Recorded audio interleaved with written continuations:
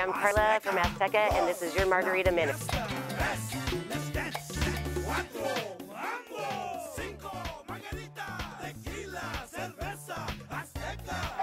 Today we're going to make the Ramos Rita. It's our signature margarita for Azteca Mexican restaurants. It's made with 1800 Reposado and Gran Gala. We start with fresh lime, house tequila, triple sec, sweet and sour.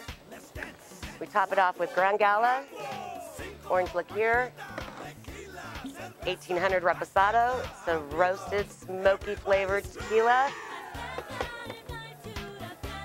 Enjoy. Si, senor. Join us at any of our 3 Spokane Aztecas, downtown, Spokane Valley, and North Point Azteca, serving the best Mexican food. I'm Carla, and this has been your Margarita Minute. La fiesta. Come to Azteca tonight. Welcome back to In La Cocina, in the kitchen. I'm your host, Mike Gonzalez. We are back in North Idaho in the cookwithus.com kitchen. We got a great recipe for you today. I know you're going to love it. It's chilies and walnut sauce. Chilies en nogada. Nogada is walnut in Spanish. That's my one Spanish lesson for the day. And this is a stuffed poblano that you see right here, and it is filled with savory, fruity, meat filling. Man, this is so good. My mouth is watering just thinking about it. And we've got this creamy walnut sauce that just kind of flows right over the top. And then it's topped with this citrusy pomegranate seed. So not only is it tasty, it is healthy, and you're going to impress your friends with this one. Let's take a look at what's in the ingredients. I think the cool thing about this particular recipe, designed in 1821 to commemorate the Mexican flag, and when you look at the colors of, we're talking the pomegranates here, check this out, apples, pears, we've got our poblano chilies, raisins, almonds, a little bit of cinnamon in this, onions, ancho chilies, which are essentially just dried poblanos. So you got a lot going on in here. We've got our ground pork, our ground roast beef, a little bit of thyme. So there's so many good flavors, and when you mix them all up and you cook them, oh man, you're gonna be like, oh, this is absolutely amazing. So let's get started. All right, I've got my ground pork, my ground beef. We're cooking her up. First thing we're gonna do is we're gonna throw our onions along with our garlic into our pan, and this is going to really bring out the flavor, enhance that flavor a little bit. I'm going to let this cook for a few minutes before you put anything else in. And then we've got our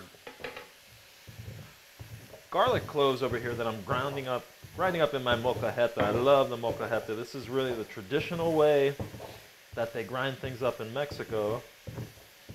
And it's just fun for the kids. This is something you can kind of do if the kids are bored. You tell them, you know what? Grind me up some cloves. And you can get one of these things. Check this out. La Michoacan, which is on Sprague and University in the Valley. You can also get them over at De Leon's. And, you know, you can get them online as well, depending on if you don't want to go out shopping. But these are just really a traditional way. So we're going to throw a pinch of that in there as well. We're going to throw some salt in here. Salt it to taste. Get yourself a big pinch of salt.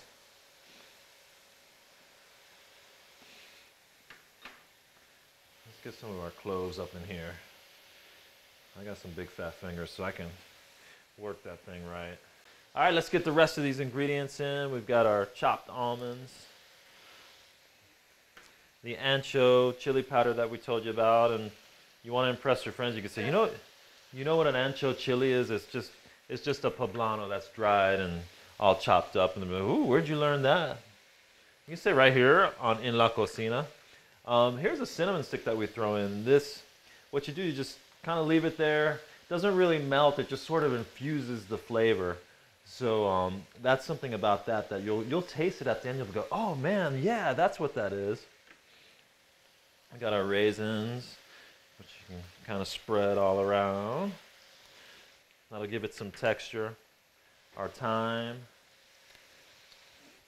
And then we get to our fruits, which this is 2 apples that we've chopped up, as well as a half a pear. And then we've got our apple cider vinegar. This is about a 1/4 cup.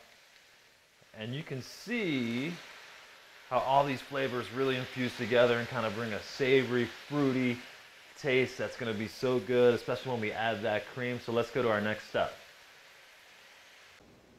Our meat is cooking, and I got to tell you, this is the hardest part for me, because this is when guys get in trouble, you know, when you're like, huh? And your girlfriend catches you, or your wife catches you, ah, stay out of the meat, you know. That's how I am. All right, I digress. All right, let's get to our whipping cream here. We've got our crema mexicana, and if you can't find this in the store, you know, in the Inland Northwest, you can find it at La Michoacana, De Leon's again. Those are kind of our go-to stores here. But you can also use whipping cream, put a little bit of sour cream, and it kind of gives it the same texture and flavor. But you can see how light and whipped this is. You just kind of whip it around. And once you get it kind of light, fluffy, and creamy, you're ready to deal with what we're going to put in our Cuisinart. Our walnuts, a little bit of salt, we've got a little bit of brandy here, and then we've got our cinnamon, which again we're going to fold into this cream. So let's head over to the Cuisinart with these ingredients and mix her up. Our Cuisinart has done a great job, and what we're going to use is the folding technique. And basically what this is, you ain't slapping it in there, guys. I know how y'all work out there, because I used to do it too. You just go just kind of nice and gently, you fold it around. This is so things aren't smacking around, and nice and gently. We are coming down the home stretch. We're seeing la luz at the end of the tunnel, the light at the end of the tunnel. We're stuffing the poblanos, and I love stuff. This is probably my favorite part. Give yourself a healthy scoop right here. And what we've done, and you've seen this technique on the show before, we basically just cut the poblanos in half. We take out the chilies. And remember, this recipe is all about the Mexican flag. Remember the colors, and we're going to cover this all up. And then here is where you're really going to get your cover. So you got the green, your white, your red, your pomegranates. And you can smother that in your sauce and your pomegranates. All right, there we go. Let's get a tight shot of this. I mean, this is all the colors of the Mexican flag. Remember, we told you about the history of this a little bit. 1821, this commemorated the red, the white, the green, all in the Banda Mexicano. And it's time to eat, my favorite part. And I have to tell you what, this has been one of my favorite recipes that we've created here at Cook With Us. It's kind of like the perfect combination of fruitiness, creaminess, meatiness. So I think it's everything that you want. There's nothing missing, and there's kind of something for everybody. So with that being said, time to eat. Oh man, I love it. It's even got the texture that I love with the walnuts and the almonds. So good. You want this recipe? Go to our website, HispanicFoodNetwork.com, or you can go to cookwithus.com. Absolutely awesome. Enjoy it. Adios, everybody.